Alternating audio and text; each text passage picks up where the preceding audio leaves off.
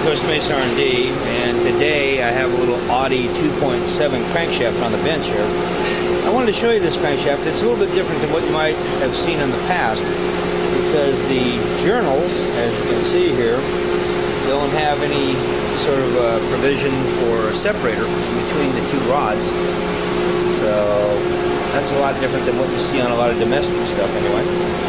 The main thing I want to show you about this crank though is the fact that it's been induction hardened.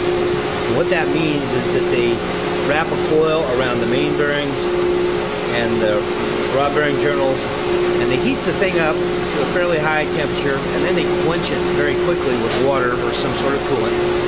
And if you take a look here, you can see how there's a discoloration from that heating process. Now this crankshaft, there's nothing wrong with it. It hasn't been overheated. This is just the way it comes from the factory. I wanted you to see this so that if you see something like this in the future, you're not going to mistake this for an overheated crankshaft or one that's bad.